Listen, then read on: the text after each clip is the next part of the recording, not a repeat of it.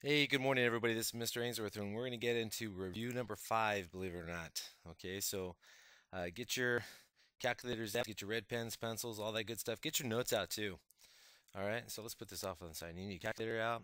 You need your notes to refer to. Notes to refer to. So 1, 2 here, 3. Red pen. All right, to annotate, and pencil and everything. Okay, so and pencil here. Do your corrections in red, refer to your notes, use your calculator when needed. All right, so here we go. We're going to solve this equation two different ways. And the first way we're going to do is we're going to distribute through. Okay, we're going to distribute the 6 through twice. So 6 times 2x is 12x, minus 6 times 5 is 30, equals 36. I'm going to add the opposite here. So I'm going to add 30 to both sides. And I cancel out the opposites. I've got 12x is equal to 66. I need to divide by 12. All right, and get x is equal to 66 divided by 12. Divides in 5 times. 5 times 12 is 60, remainder is 6. So 6 twelfths here. And so x is equal to 5 and 1/2 after you simplify. All right, but you don't have to do it that way. You could divide through by 6 first, because it's times right here, right? 6 times something. So the inverse of multiplying is dividing. So I could divide both sides by 6 first, and I get 2x minus 5 is 6. All right, add 5 to both sides and cancel out the opposites to get 2x equals 11. Divide by 2, and 11 divided by 2 is 5.5. So you get the same result two different ways. All right. Number 3, we got convert miles to inches. All right, so let's write small. Here we go. So 3 miles. I know that for every 1 mile, there's 5,280 feet, as you guys already know. All right. I also know that for every 1 foot, all right, you got to put in the denominator to make them cancel. There's 12 inches. All right, so let's get our calculators going here. Let's get mine. I use the T84 with you guys, as you guys already know. So let's bring that off to the side. All right, clear it out. And let's multiply 3 times 5,280 times 12. And hit the go button. That's about 190,080. So 190,080. What? Well, let me see. Miles cancel out. The feet cancel out, and I end up with inches. So those are my end units, right? So I have inches here. That's a lot of inches in 3 miles, okay? All right, next one here. Oh, by the way, this is a video, right? So what do? You pause and play. If I go too fast, rewind it. Pause me. Listen to it again. Do whatever it takes. All right, pause and play. Pause and play throughout the video. All right, that's what it's intended for. All right, so let's solve this inequality. Let's subtract 3 first. I get negative 4x is less than 12. I want to divide through by negative, but remember when you do that, switch the inequality. Switch inequality when you divide by negative. So you get x greater than negative 3. Notice the switch right here from less than to greater than. So get out your red pen. Negative 1, negative 2, negative 3. All numbers greater than negative 3 don't include negative 3, but they include all the numbers to the right. Okay? All right, 3 product rule. Okay, I see this first product, 6 minus 7 here, divided by 14. So first product is 6 minus 7 times 1 is 7, divided by 14. I get negative 1/14. It works for adding and subtracting. So first product here is 9 plus now because we're adding 11 divided by 33, and that's 20/33. Pretty easy when you apply it. All right, so let's solve and justify each step. Okay, we're going to solve it, but let's justify as we go. So here we go. I'm going to distribute through first. And notice what I just said. I just said distribute through, right? So my first justification is the distributive property. All right, I'm going to subtract 5x on both sides. I get a negative 3x minus 10 is equal to 3 after I cancel out the opposites. I just subtracted So I got to quote the subtraction property. Now I'm going to add 10 to both sides. Oh, I just added, right? So I'm going to use the addition property.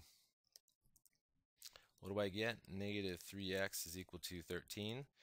Now, last step, I need to divide by negative 3. That's the division property, okay, of equality. And I get x is equal to negative 4. Let me see, 3 divides into 13 4 times with 1 remaining, so 1/3 here.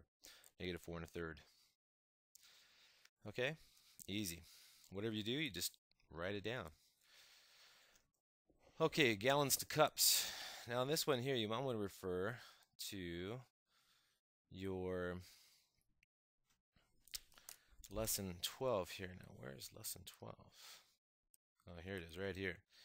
I'm going to bring it down right there. Now, the reason why lesson 12 is important because it has the conversion factors, okay? All right. So we want to convert. All right, gallons to cups. All right, so we know that there's 4 quarts, right? Look right here, 4 cups per gallon. But we should also know there's 4 quarts, all right, is equal to 1 gallon. 4 quarts equals 1 gallon. Now, if you don't know that, you can do this. You can go fishing. Just want to show you something. This is what I do all the time.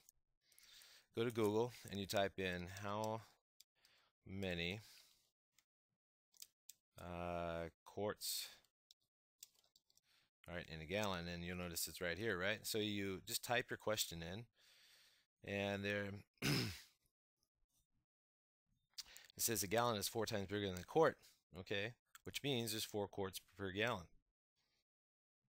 Okay, so you go to any one of the sites, and it says 1 gallon equals 4 quarts. So you can find what you're looking for anywhere on the web. I mean, it's pretty easy to do. All right, I just wanted to show that to you. So you can use your notes, and if it's not in your notes, go fishing. So 4 quarts per gallon, add that in. So let's use that. So we're going to take 8 gallons. All right, I'm going to multiply it by 1 gallon equals 4 quarts.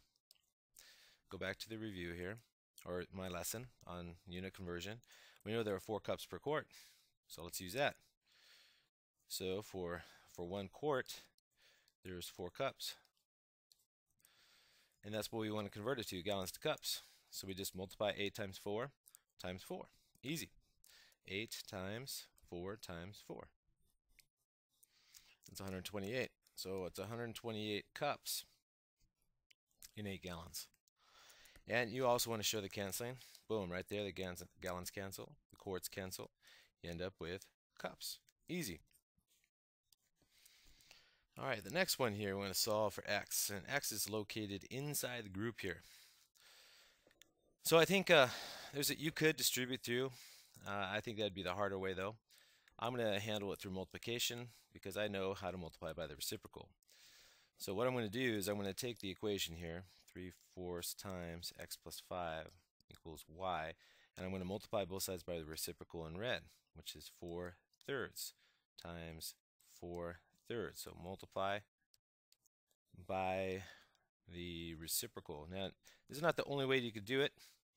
Some people might distribute through, and if you do, you're going to get a different looking answer, but it's going to be correct.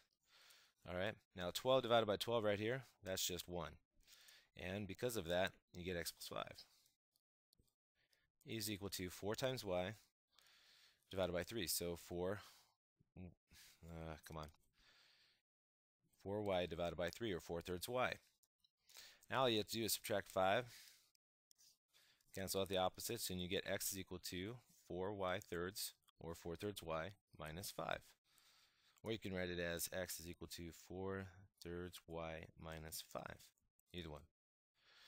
Same equations, guys. Okay? And that's one way you can do it. There's another way. If you choose to distribute, it's going to look a little bit different. All right, next one. I went from 7 to 9. Oh, that was really good. Okay, Ainsworth can't count, but that's okay. I can teach math. Here we go. You want to solve the compound inequality and then graph it. All right, so we're going to add 1 to all 3 parts. Okay, we get -9 less than or equal to 3x less than 6. Step 2, you want to divide by 3 on all three parts. And you want to get, when you do that, you get negative 3 less than or equal to x now is less than 2. And this means all numbers between negative 3 and 2, including, because of the equal sign here, including negative 3. Let me write that out in red. This is what it means, okay? All numbers between negative 3 and 2, including negative 3. So it's going to be, here's negative 3. So I'm going to go closed here at negative 3, open at 2, and all numbers in between. Okay, or you can go straight on the number line. Okay, all numbers between negative 3 and 2 is a negative 3 and 2, including negative 3 because there's an equal sign here. So it includes a negative 3 but not 2 because it's strictly less than 2. X can be any number in there. Okay, this is lesson 1-8 in the notes. So if you want to refer to that, be my guest. Okay, number 10. You want to solve for P. P's everywhere, so we got to do a lot of distributing here, and then collecting like terms. So here we go. To get 2p minus 3, we read from left to right, so we do mathematics left to right. We distribute the 4 twice, and you get ap minus 4. And then you have to distribute the negative 3 twice, and you get minus 15 plus now 3p. All right, because the negative times the negative is a positive. And now we reorder things and we regroup. So 2p minus 3 is equal to 8p and 3p, that's 11p, add like terms. A minus 4 and a minus 15 is a minus 19. So we collect like terms. I'm talking about this right here. Minus 14 minus 15 is a minus 19. Then gathered like terms. So minus p minus, minus 11p minus 11p. So you get negative 9p minus 3 is equal to negative 19. Add 3. And you get negative 9p is equal to negative 16. Divide through by negative 9. And you get p is equal to 16 ninths, which is equal to 1 7 ninths. Okay? And that's all there is to it. All right, number 11. Solve and graph again. Okay, you could distribute through the negative 2, or you could just divide by negative 2, because it's times, right? So I'm going to divide by negative 2 and switch the inequality.